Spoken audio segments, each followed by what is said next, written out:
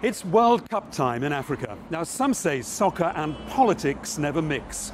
But what happens when they do? We've two films about African football stars on the edge of power. In this Life on the Edge, the soccer star as political player.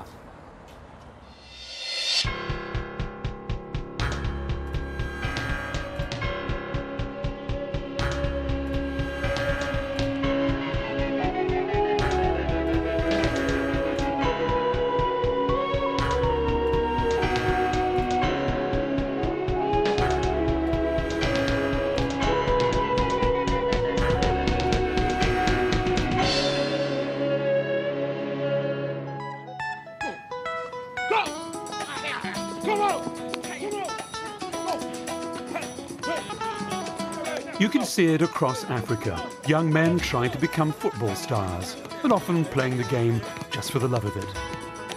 But behind these everyday scenes are extraordinary stories of lives on the edge, and none more so than the story of this team's coach.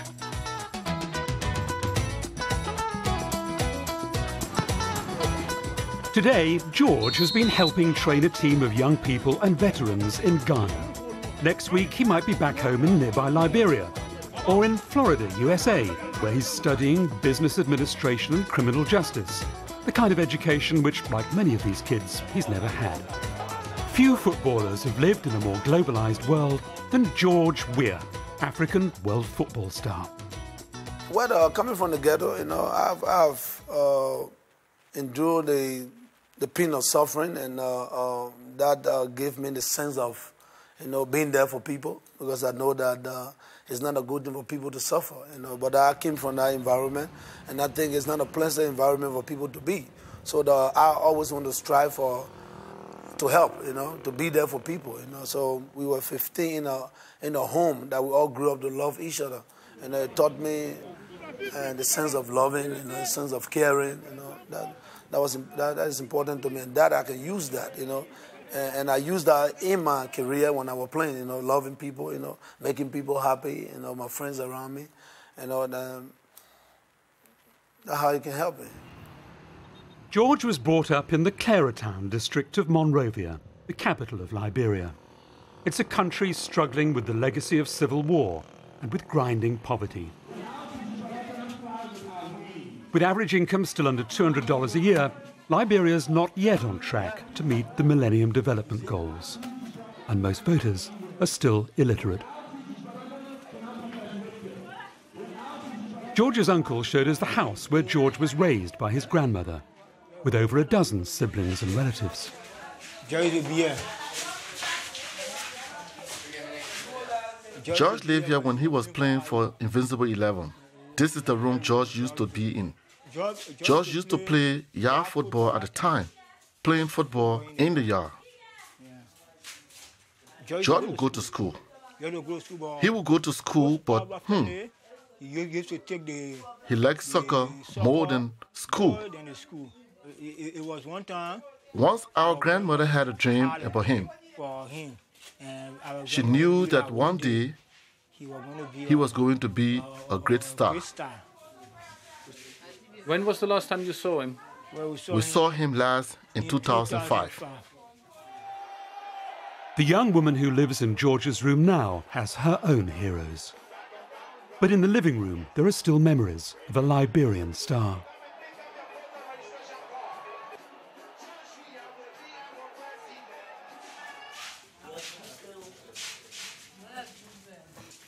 His love for the ball helped George Weah outgrow his childhood environment. The boy from the Monrovia slums grew to be World Footballer of the Year, playing for clubs like Chelsea and AC Milan. Nowadays, George's home in Liberia is a little more uptown. In the early 70s, football coach Pampine discovered the young George, remembered now as a little lazy, but already a great dribbler on the ball.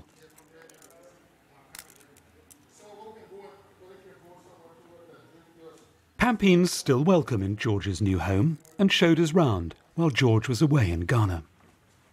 This is Milan.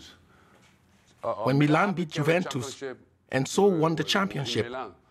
This is the time Milan beat Juventus 2-1 and made Milan champion.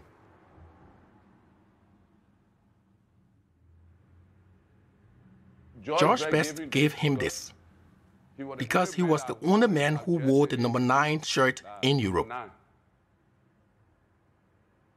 He can't forget me. George can't do that.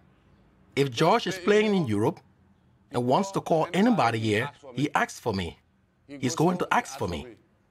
If he wants me, I'm going to be there. Any day he wants me, I'll be there. So he doesn't forget. Pampine met George at the age of 6. Little did he know that 23 years later, his pupil would be elected European, African and World Player of the Year, 1995. George grew up like everyone else here. He used to play around with friends. We played marbles. You know marbles? Yeah, we played some. I want to show you the football we used to play with. It was made of paper and plastic bags then, because we didn't have a football. And this is what George and the other friends used to play with. He was a poor guy. He was a poor boy, yeah. He was a poor boy growing up. But he loved football so much. He didn't know he was going to be somebody. But I knew he was going to become a star, because the way he played with us, he was too good. And I knew he was going to be somebody else far off. But when he was with us, he loved football.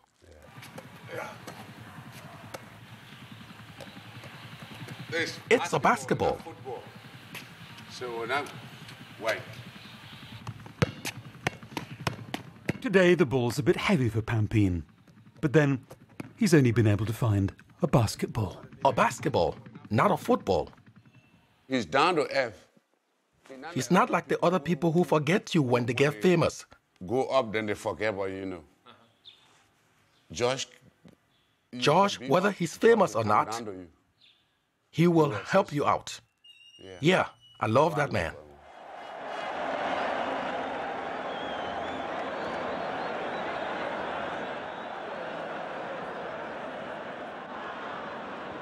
Even while he played for the national team, George was having political disagreements with some of his colleagues. He was a team player who could still go his own way. We were together on the team, and we took the team to another level where we actually had series of differences based on my own principles and his way of thinking. But beyond that, we got along, socially.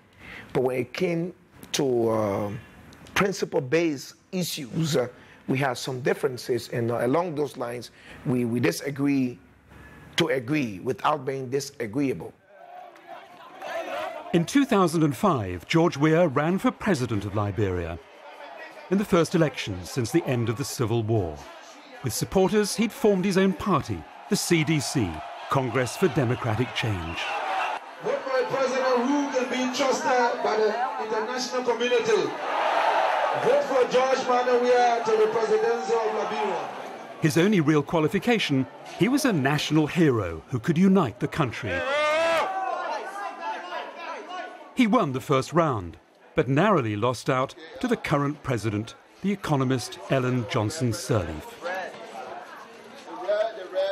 George Weah says he'll be happy to run against her again. My vision is, to have a secure and a stable society and a united society, to develop my country, develop my people, to put in the basic necessities that they need, to grow. This is my plan. Okay, and how do you want to execute it? How I'm going to execute that? Well, the job is not given to me yet, but that's why we're recruiting professional people. We're talking to people every day just in case the opportunity comes, and then we can start our work.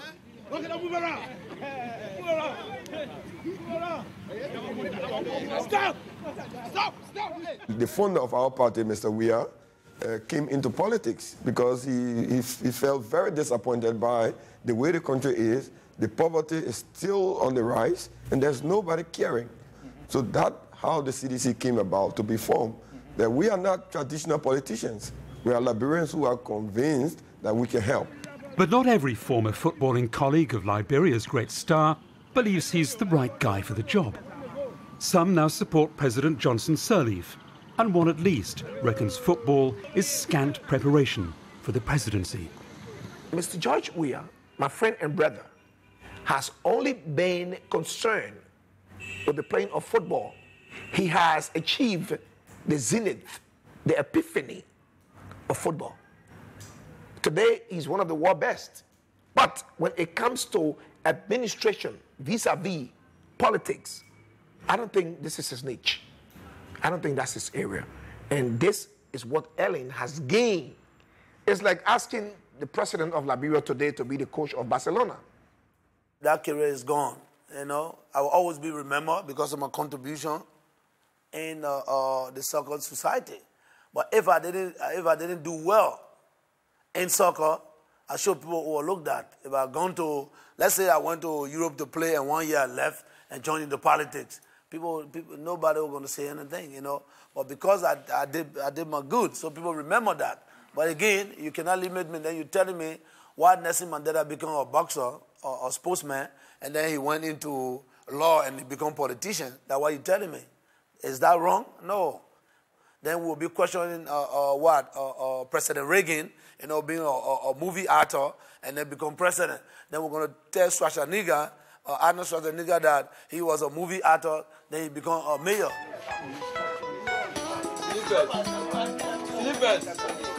George Weah's new game may be politics, but he's still in touch with his football roots. For better or worse, it's the basis of his appeal, especially with young men. Today he's been playing in Ghana for fun and exercise with veterans and youngsters. Wherever his travels take him, he's most at home in these West African ghettos, just like his home back in Liberia. And football offers some interesting tactical lessons. You know, it doesn't matter whether we're losing or not. You know, what we wanted to do is to balance our game, and then we work on their weaknesses. Their weakness was at the end, you know, and then we use that against them, and we beat them. That may be a useful tactic when it comes to winning votes. Politics is not why he's here today, but it's never far from his mind. Even having fun in Ghana, George Weah's keen to present himself as Liberia's man of the people. I mean, we come here to socialize. You know, this is our social club. You know, this is our ghetto. You know, this is where we grew up. So we here, you know, see our young friends, you know, that we left in the ghetto. So it's a good mind also to keep the blood flowing, you know. Because if you don't know where you come from, you don't know where you're going, you know. This is with street kids, you know. It doesn't matter we are successful in our own life, but at the end of the day, you know, the people that we know from in the ghetto, we must socialize with them because that's the only connections, you know.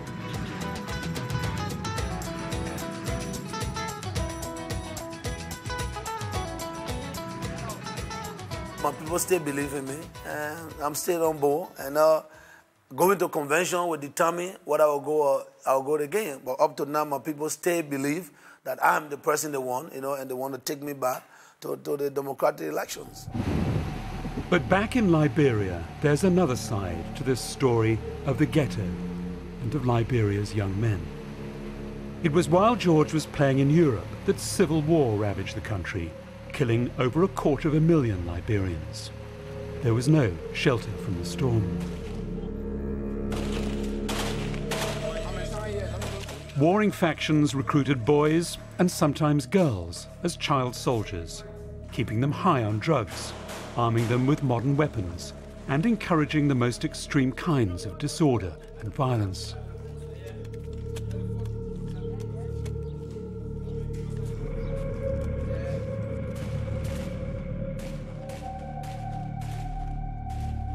You were at the front line? Yes, I was on the front line. Did you carry a gun? Yes, I carry a gun. Did you kill? Yes, I killed my enemy. I was just protecting my family and myself, because by very self I was fighting the war too. But I did not suffer any harm. I was a little boy when I started to carry arms on my head. I killed. The soldiers I killed were plenty. Yeah, plenty. During this war, my people died. My father and mother died during the war. The people gave us hard drugs, and when we took it, we felt brave to go to the front. Sometimes I took it and I feel nothing. My only feeling was to kill or be killed. The worst thing I did was on Broad Street. I shot one boy in the leg, and when I look at him, I felt bad. Yeah, and he died right on the spot. My commander said, this man is your enemy, and then we will catch you and tie you and carry you, you know. And he will order to kill this man, which is an individual, and I kill him. It was so sad, you know. I couldn't even comprehend that. While Liberians would be killing each other, and every day was the same story on television, and CNN were not even making it better for us. Unimaginable, you know. It was hard to accept, you know. It was hard to accept. And I know each and every Liberian felt so bad because we had a beautiful country before, the country that everybody was going to, free country, you know, very peaceful, and to see it in chaos, you know, it was saddening, you know, it was saddening. I don't know how to explain that, but I think some part of our heart was broken, you know. George's rival, Ellen Johnson Sirleaf, a politician of long standing, took over a country in chaos. Former combatants, her priority too. Finding the jobs for our thousands and thousands of young people who were either victims of the war or ex-combatants, and giving them skills to enable them to become viable citizens. That's our biggest challenge because they're unemployed, and that means that they're very vulnerable to being recruited for other things. In selling himself to young people, football is a huge plus for George Weah in more ways than one. He was playing in Europe during the Civil War, so he can boast of keeping clear of warlords and the old politics. When George and the national team took to the pitch, it said the guns on all sides stopped firing. During the war, he never took part in any rebel activity. It's not a war law. That's why I love him. No one but Weah will work. He's the only one we believe in, and we know he can make a difference. I'll be happy for George Weah to become president of Liberia because during the disarmament, he came to us, he talked to us, and because of him, we disarmed willingly. These boys stuck together after the war. Normally they roam the streets of Monrovia, but today they found some distraction watching a local football tournament. To find out why they worship George Weah as more than a footballer, we asked two of them, Mohammed and Tommy, to take us home. Mohammed was 7 when he was a child soldier. He's now 15.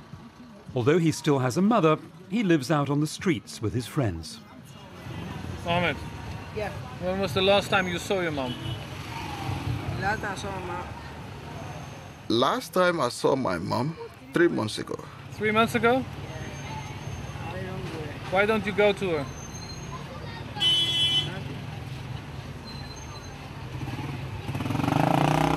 Can you tell me?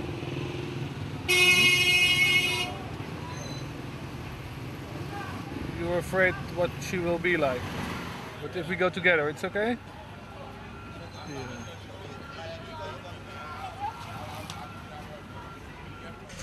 The reunion of Mohammed with his mother is not of the heartwarming kind.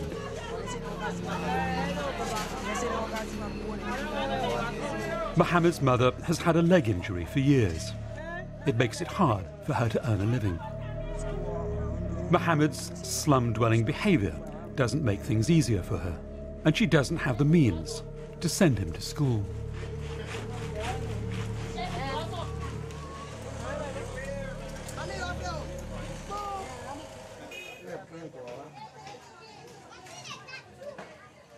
Would you like to go back to school? Yes, I want that. Then I wouldn't have any troubles anymore. Then I could earn some money and get some rest, because here you will never change. Come on, boys, say something. I have nowhere to sleep. My only dream now is for Mohammed to go to school.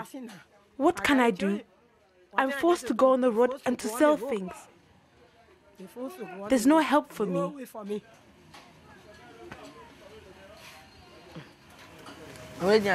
All I want to tell my mother is that I want to go to school.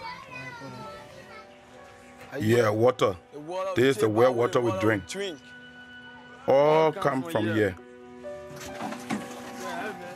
Former child soldier Tommy Smith is now 20.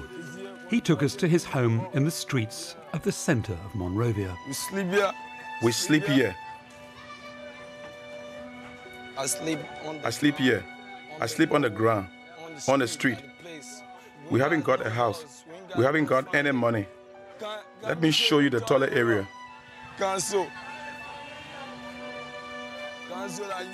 In the next presidential election in 2011, the plight of these young men will be a big issue, and George Weah wants their support.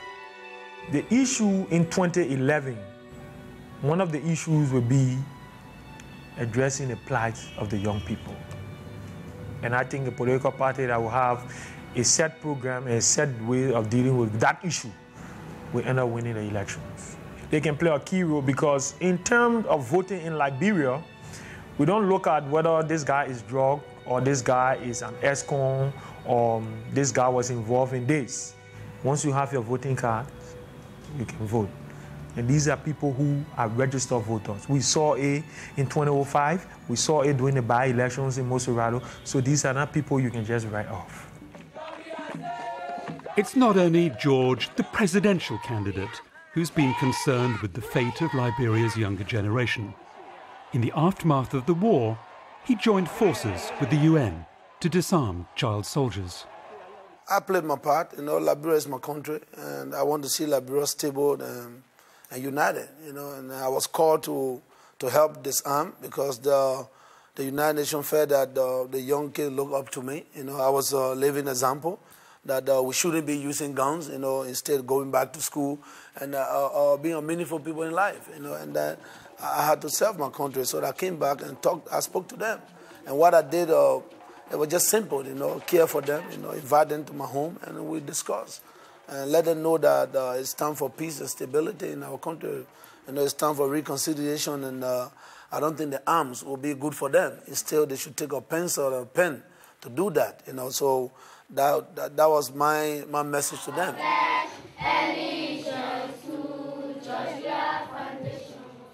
This school was funded by the George Weah Foundation. It's in Claretown, where he grew up. The teachers are volunteers. With projects like this, George Weah wants to be seen not just as the champion of child soldiers, but of ghetto youth generally. Suppose you will become president. Can you change their fate? They all want to go to school. Well, definitely. I would change the fate, and I've done it already. I use my own funds by educating young people. I think one of my primary goal is to make sure that I educate these young people, make them to a meaningful citizen. And I was one of them before, and I think that I can take them from that situation for them to be a better people, because each and every Liberian should take part to rebuild our country. But rebuilding this impoverished and insecure country is no easy task. GDP is still lower than before the Civil War, and President Johnson Sirleaf is seen by many to be losing her fight against corruption. That's left a big